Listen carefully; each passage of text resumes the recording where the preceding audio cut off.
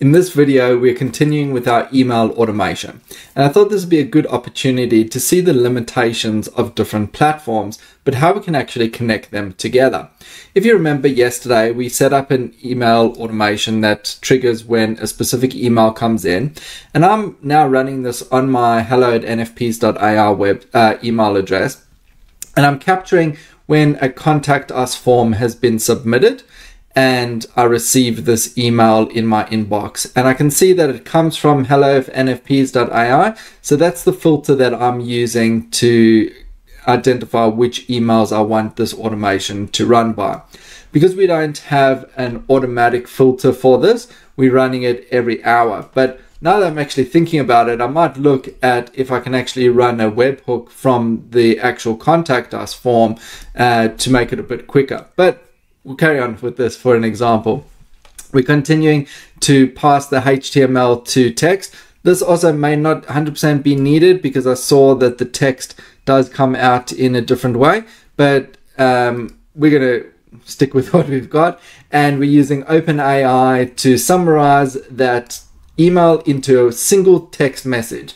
So we've got here John Smith, blah, blah, with his very long phone number. I don't know why I put it in for so long. Requests an automation to summarize emails and text them to himself.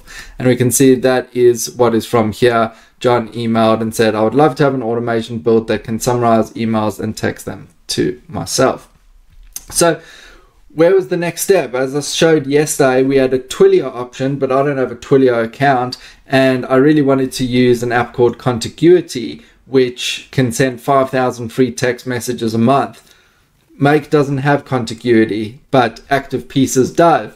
So what we've used here is an HTTP module, which is actually sending this information to a webhook address.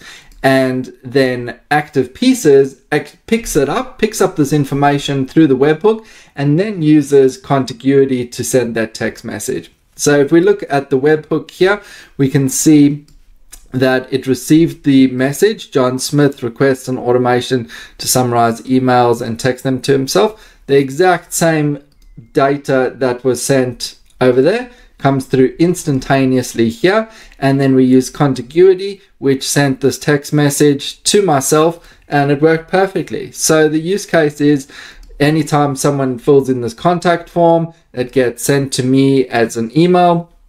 And this runs every hour to check if that email has come through. So it sends through that summary, the AI summary of a one sentence text to through a webhook to ActivePieces, which then uses Contiguity to send it to me. Maybe a little bit of a roundabout way. I'm definitely going to explore to see if the contact us form has a webhook option. So we'll carry on with that in the next video. But again, just hopefully to get some ideas going about how you can utilize these flows to get yourself information that's needed. I don't always have an opportunity to check my hello@nfps.ai email address. I'm often busy with things, and I'd like to know when someone has put an inquiry in so that I can get to them very quickly. And this allows me to do that with a schedule that runs every hour from 7 in the morning until 8 at night. You can even select the different days and months that this runs. So hopefully this has given you a few ideas about how you can automate some notifications from your emails. And as always, if you've got any questions or you've got an automation that you'd like me to tackle, please drop it in the comments. Otherwise, I look forward to seeing you tomorrow as we continue with our automation challenge.